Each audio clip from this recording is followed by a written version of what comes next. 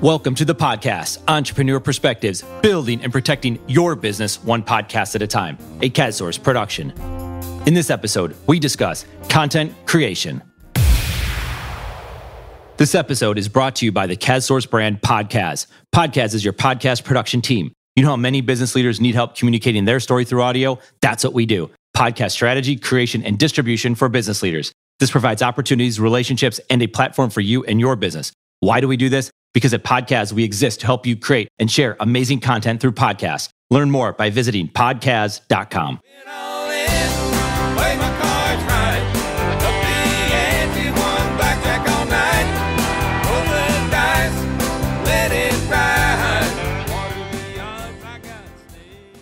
What is holding business professionals back from creating content? John Priore, content marketer at KazCM, joins me in this chat to discuss this all-important topic.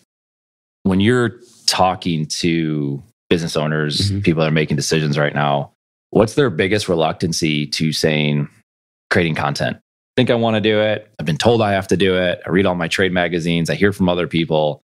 But for whatever reason, there's business owners out there and they're just reluctant. What do you think is like the number one reason why? The number one reason is they don't know what to talk about. So they don't think that their story has any relevance to someone that doesn't know them or care about them. So they're saying, I know everyone's telling me I have to be doing this. I'm reading up these articles about how I have to be on the Facebook, or that's what they like to use a lot, the Facebook. The Facebook, like the original name. Yeah. The Facebook. Or, you know, how I need to be creating content for my firm or my agency or whatever business they're in. But they're saying, my story means nothing to Susie down the street who doesn't care about me, who doesn't care about my agency, and it's not going to directly bring in business. So those go hand in hand. So it's finding the story to talk about that they don't think they can pull out of themselves, which, as you know, it's hard to do. It's hard to look at yourself and be like, I actually have something consistently to put out there that people are going to care about to listen to or to get out there. But where I come in is it's not for everybody. It's for Jack, who's 35, who you want to talk to and you talk to every day. And this is going to help him get in your door, create opportunities for you. So that's the quote unquote convincing factor in it. It's, hey, business owner, you're not creating your story for everybody. You're creating it for the person you want to be in front of. And they do care about whatever you're talking about, because if you're a New England Patriot fan and so is the guy down the street, he's going to talk to you just because you're a Patriot fan. And that has nothing to do with yourself and your story. That's just you talking about what you want to talk about anyways. So the first thing that's the main one, is that they don't know what to say. There has to be some sort of block. Yeah. So this is where like the mental side of it comes in. It's like, because it's difficult to say, I'm going to talk about this. What's everyone going to think? And no doubt that is a hurdle. Yeah. That is a major hurdle that people have to get over. Well, for example, last week we went to one of our clients. They run a big financial firm here in Charlotte. And they're starting a podcast, storytelling around themselves, the culture of their agency. And ultimately, their end goal is to get better advisors in the door, regardless of whatever happens. And someone in the room was talking about, hey, you're not going to appeal to everybody. That's a problem. And I was like, oh, that's not a problem. Because if they don't enjoy your story, they don't enjoy who you are and what you guys are about here, they're not going to be a good advisor here anyways. Yeah. So who in the room, not naming names or anything like that, like what type of person is saying that? It was a CMO type person? No, it was a compliance officer. A compliance person saying, we're going to be talking to people that they're going to be turned off by this, basically. Yeah. Which is the person that was never going to work with you anyway, because they're going to come in here, see your culture and be like, I'm turned off by it. Exactly. I'm going to go take a job down the street. That's the second best thing. The second best thing is someone saying, I don't like this agency, so I'm not going to work on it or work with them, because you're not paying to onboard them. You're not paying to train them. They're not wasting time, and you can hire someone else who wants to be there. So that goes back to the whole, they don't like my story. That's fine. They don't like your story, then they're not going to ever be a good client, be a good advisor, be a good whatever you may. You always say that all the time. Yeah. You know, there's only so much time in the day to say, oh, this person wants to grab coffee, go to lunch, have a meeting. If they would have been able to spend some time checking out my LinkedIn page, my podcast, my article, and they could have said, no, no, and no. I don't like anything that he stands for. I don't like what he's saying. Well, guess what? No, we don't have to waste that hour and a half at lunch trying to get to that stage. We cut all that time back. how much time did you save? And what is time? Time is money, and you saved all that. Yeah. So yeah, it's totally it. I do think and you're absolutely right, I don't even know what to talk about. Then even if I do know what to talk about, and then getting over that hurdle of putting it out there, then it does come into the time component of how am I going to do these things? How am I going to, now I have to create time to think, to come up with ideas, to get creative in my day. I think there's two things for that. One is, well, that's why marketing companies exist. That's why you have content creators that can help with that process. They can make that process easier. Like you're talking about, they might have the original idea or a thought of what they would like to do. They need someone to help kind of get it through that creative process, right? I think that's a huge part of it. The other thing that I would say is we get so caught up in our day. If you're a business owner, a leader, a person in sales, any person in business, you're so caught up in the paperwork, the things that you have to do, that the creative part of your day is so important. And I would encourage any business owner, if anyone's like, what's one thing I should be doing that I'm not doing today? I said, you should start creating something. What does that mean? I don't know what that means. You might be drawing pictures. You might be taking pictures. You might be doing a podcast. You might be writing blogs. I don't know if it even matters what you do, that if you just get creative, because it makes your day, it makes your business, it makes those mundane tasks that you have to do so much better. I think it makes you better for your business, for yourself, for your company, for your family, for whoever it is that is around you, that I think creativity is this thing of positive. There's a positiveness to it. Now, it doesn't mean it's not hard. It is hard. Like setting up new podcasting equipment isn't like just flick a switch. No. There's some complications to it, and you have to work through it. And sometimes you want to bang your head against the wall because like, I don't understand what I'm doing. But that's all a part of it that I think more business leaders, business professionals, salespeople, people at a company, if they can get creative in their day, I think it's huge. I would encourage anybody. We tell Katie, she's in graphic design, can't be in your box. Go for a walk around the lake and take some pictures while you're out there. It'll spark something. I don't know what that something is, but it'll give you some level of creativity. Or when you go back to work, it kind of, your mind is, again, I'm not the one that writes the book on what does that do to your brain and all that. And that's for someone else to do. But I just know that it works. Well, so then what would you say to that business owner that tells you, I know I don't have the time to do this? Well, there's two things. One is if someone is so adamant that they do not have the time to do it and will not invest the time to do it, that's fine. So we've seen that, right? We have an insurance business. We know what it's like to talk to people that are living 10, 20, 50 years in the back time, right? And that's fine. And maybe they'll get there. And you've seen it, one of the companies you just talked about it, they are in that space. And it did take them time to get there. That process of, I want to start creating content. I want to have a podcast is about a 3-year turn how long it took them to get to that point. So one is continue, just be in touch with them, send them stuff if they're interested, but it's a yes or no. If you don't want to do it, then don't do it. I'm not here to overly convince you that it's the way to go. I can tell you my experiences. I can tell you why I think you should do it. But if you're adamant against doing it, then don't do it. However, if there is that level of opening and you are interested in it and you would like to try it, then I would say to try it. I would say to try it in very small pieces. I'm not saying, like we always tell people, this was very common, say 5 years ago, people would want to start a blog. Or they would start a blog. And what happened? They would do it, be very consistent. First month, first 2. It's no different than going to the gym. I did it. I was just killing it. And then what happened? And then 2 years passed by, you look back and the last blog they wrote was 2 years ago, a year ago. So it actually, they overshot themselves. I'm going to write 8 blogs a month. Well, then you did 8 blogs a month until you ran out of gas and you've written 0 blogs over the last 2 years. Right. And then people see that. Yeah. So now I see that and say, okay, you say you have content, you say you have social media, you say you have all these things, but you actually don't actually have it. Now, don't do it if you don't have any good ideas, because just putting crap out there is still crap, and that actually could be worse than anything else. But if you truly believe in it and put it out there, so I would say it's 1, don't convince the unconvincible. 2 is you probably do have some time to do a little bit of creative work in your day and just do that. And the third thing is get a team of people to help you with that process that genuinely cares about what you're trying to do and wants to help you succeed in that. Now, that's easier said than done. I could say we're the company for that. There's a lot of companies. I'm just saying that you got to find the group that truly does that type of work. Just hiring a freelance editor or a writer or a writing company doesn't mean they truly understand what you are all about and what you're trying to do and where you're trying to go. That's the difference. I think where we come in is we actually get in it with you and we help you come up with ideas and we go through this and we have different types of people here. It's not, we're all creatives. We're all this. We're not. We're all different people. You're very different than me and Shane and Katie and Scott. I mean, Scott's the one who set up all the technical stuff. He's not the guy that's going to sit in your office and come up with the idea, but he can make the idea sound better because he can get the technical aspects about it. So I do think it's important to then partner up with the right organization. And I say it in the sense that we do this.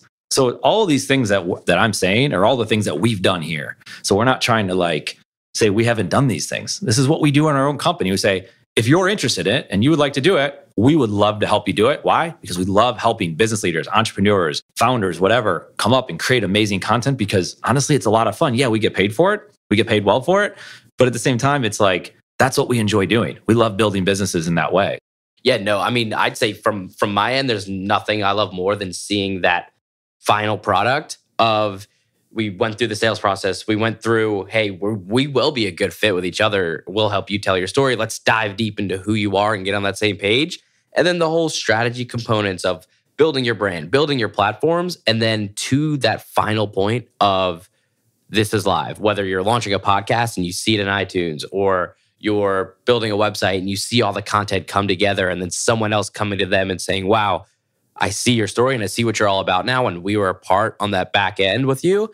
That's incredible to see. It's a great experience. Yeah. We had one of our first clients and he was writing blog articles. We did a website for him. We did blog articles. We started doing email newsletters for him. We did some social media, Instagram, Facebook, Twitter, all of that. I could say what all the different things. It was all about the story. It was pulling the story out and hearing you have somewhat of a story he had at the beginning, but the story got better and better and better as we kind of really dug into it. That's the story they want to hear. So do that.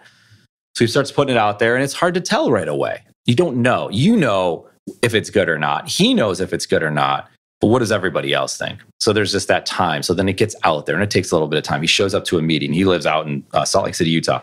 Comes to Miami, Florida, meets different people. Obviously, they had seen his stuff. He said he got stopped in the hallway so many times, congratulating him, telling him how good his content was, how good his blogs were. Couldn't wait to read the next one. That type of stuff. That was it doesn't mean that someone's going to walk up to you and say, I want to buy what you're selling. That's the thing that people get. There's this misconception on. Just because you create a podcast, you put it out there, someone's going to turn around and buy your stuff. It's not how it works. This guy was showing up and was being told, and it was a little bit of an inspiration back to him to say, man, this is working. People were excited about it. Got his juices going and say, I can do more of this type of stuff. And I think that's really important to not get lost in what the dollars are, but it was, once it gets out there, people will talk about it. And it might I always say, you only need one real fan. And that fan might be someone in your office. It could be my aunt in California loves our stuff. She's my aunt, but it's kind of cool. You know what I mean? So it's well, there's another factor too that we never even really talk about. It's the priceless factor of becoming a better communicator and a better storyteller that helps you in all aspects of your life. Not even just you post this to Instagram and it gets 20 likes, and that's what we get a lot. So it's wow, how is this doing analytics wise? Well, this employee who wants to come work for you and you're now having an interview with him, you're not talking with him, you don't even realize that all the content that you're creating helps you in that interview because you're now telling stories in the interview, you're communicating with them better because now you're telling your story to people and you're not afraid to be out there. So it just helps you in all aspects of your life from what we've seen with ourselves, both from myself, from being on podcasts, from writing, from getting involved and talking to CEOs and business owners and yourself. And I know you've seen it too from doing your podcast, and you can take that into different meetings. And same with our clients. So they'll talk about, I had this client meeting today and I talked about my podcast. I talked about my story, and really it just helped myself communicate my story better, which leads to better relationships, sales, all around that personal development factor, which we don't even touch on too often. Yeah. We started to more recently. Yeah. But you're right. I mean, hit it square in the head because it's you put a mic in front of me about 3-4 years ago. I don't know what to talk about. Yeah. I don't know what to say. So I get it. When someone says, what am I going to say? And it doesn't have to be a podcast. It could be a blog. Put a piece of paper or put Microsoft Word in front of me and say, you have to write 500 words or 2,000 words about it. Oh, what do you say? So going back to your original point, which is the true thing, but that is you can say something. You have something to say. Everybody we deal with has these stories and you've seen it. So someone might come in here and they might see, oh, this is pretty boring. Not really. All of a sudden then we get a little in depth with it.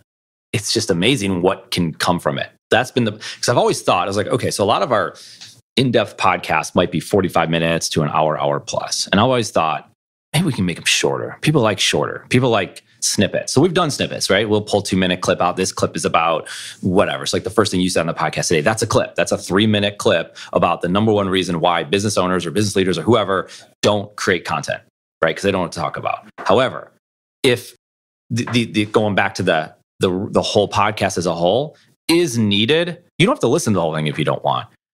But to get to the depth, you can't just sit down with someone for 5 minutes and get to the depth of that story. You got to start somewhere, and then you got to kind of go through this whole conversation. And it just it's a better way to communicate, because I don't like it when I sit down and it's all surface level conversation. You go to a cocktail party and you got to talk to 50 different people there, and all you ever do is, what do you do? Where are you from? Blah, blah, blah. It's surface stuff. To me, it's boring. Now, I'm not saying that other people could like it and that could be their total. You could create a podcast around the surface level stuff. Let's just talk about just John, tell me where you're from. What team do you like? Why did you go to school at Western Carolina? And then real quick, but never because once you talk about Western Carolina, now we can go deeper and deeper and deeper. And then I can find out things about Western Carolina I never knew. And where is it? And all these different things. And that's where it comes in. You become, like you said, a better communicator. And that's what it's all about. So Katie, when she was coming here and she's like, you get these interview questions, and it was a good question. And I've been asked all sorts of questions, and I've asked questions. What are you looking for at this company? When you want to hire someone, what is it that you're looking for? There's a lot of things. I said, the number one thing is we want communicators. So I want someone who can write, so who can talk on the phone, who can speak in person, who's very presentable, all those things. Can you do all those things? And can you write in all those formats? And I'm not saying you have to be perfect today, because I'm not perfect today, but can you do those types of things? That is it. It's communication. And the more you do it, like you saw it when you came here, you weren't a great writer, but you shouldn't be. You're coming out of school and they write a different way. It doesn't mean you're bad. It just means you got a lot of work to do. So then you write a little bit, you're putting it out there. And now you're like, oh, wow, people might read this. My friends might read this. My colleagues might read this. It better be good and it better get better. And I think that's kind of no different than if we're doing a podcast, I could bring out the 3 different mics we've had in here. We had our first mic, we just got a mic. It was like $20. It worked. Then we got another mic. We upped our game. It was like $100, invested in some software and all that. It was more. Now we have these new mics in here. So that's technology, but it's the same thing as you're always trying to refine and better your game, but you start somewhere. You start at the basic level. You're not going to start and all of a sudden have NBC Studios show up and record your session. Right. So what if we're just kind of talking now? Yeah. But if we did our intro, or even just parts of episodes from episode 1 to episode whenever we got the new mic, and then to now, and that in itself is a story of, you don't have to start with the best stuff. You don't even have to start with being on iTunes. You can start with being on, we could even get to when we were on Anchor. You don't have to start where everyone else is. You can pull your phone out and just record it. And I get it. Yeah. Sound quality matters. If I hear it, I'm like, oh man, I don't want to listen to this episode. Yeah. But I mean, no, you're 100% right. I've been thinking about this a lot, and you said it right away, which is kind of funny, because I agree with you. I didn't know necessarily what you're going to say, but what is the number one reason why people don't create content is they don't know what to talk about. That in and of itself, if you're of a business or you're doing whatever it is that you're doing, if you by yourself, doesn't matter. You're a sales professional. I don't know what to talk about. I get you to get to that point of now you know what to talk about. That's incredible value. You couldn't have done that. Now, maybe you could have done it. Maybe you would have gotten there. Maybe there's someone else. I feel like we have that ability to get you comfortable to say, I know, and that's in and of itself, product, something we can help people with, something that people will pay us for. Yeah. Well, no, that's it. Because even if they have that thought of, here's this general thought of what I want to talk about, but we help them narrow down, or they have 3 things they want to talk about, and we say, hey, do this one of the 3 because of X, Y, Z, and then we see it play out. So it's even if they do have their idea, it's helping them choose one, helping them dive deep into it, and seeing which one's going to have the longevity, which one is going to hit the most, and which one do they enjoy talking about. Because if they're doing this, like you said, they're going to have to continue to do this for a while, or it's not going to really mean anything if they do 7 episodes and then stop. Yeah. So, right. Yeah. So, well, there's an evolution to it, and we've lived it multiple times over, and we've seen other people live it. So I think we have the expertise, or whatever the word is, on it. And I don't know if it's a timeline or if it's a circle, because I think a timeline is like, it just keeps on going forever.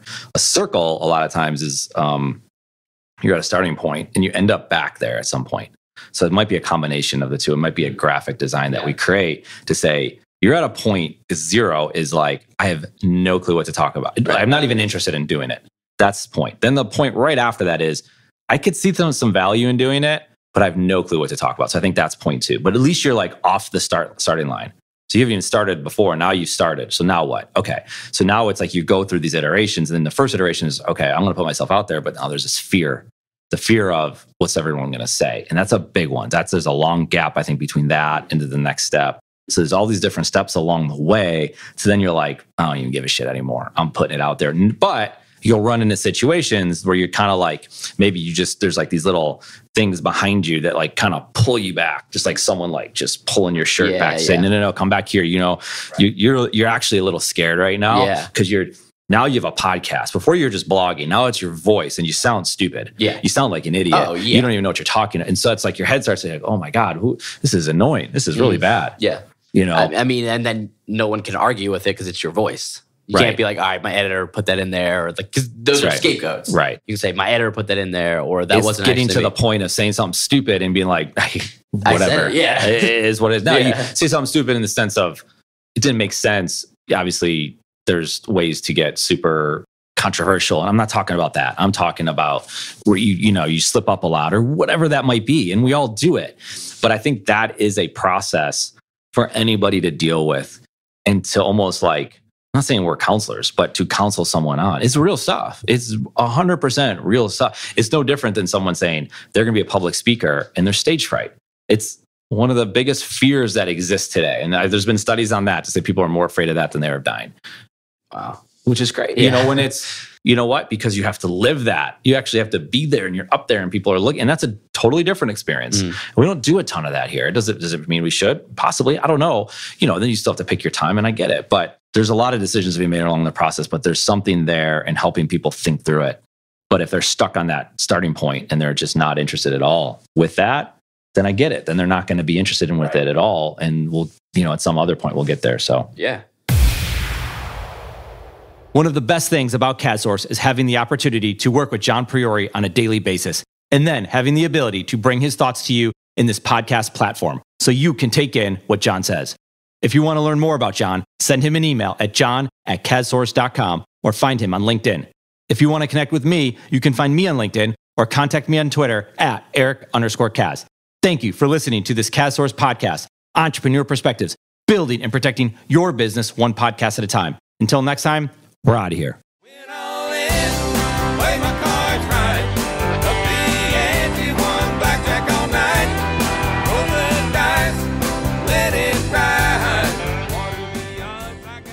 This episode is brought to you by the KazSource brand Podcast. Podcast is your podcast production team. You know how many business leaders need help communicating their story through audio? That's what we do. Podcast strategy, creation, and distribution for business leaders. This provides opportunities, relationships, and a platform for you and your business. Why do we do this? Because at Podcast, we exist to help you create and share amazing content through podcasts. Learn more by visiting podcast.com.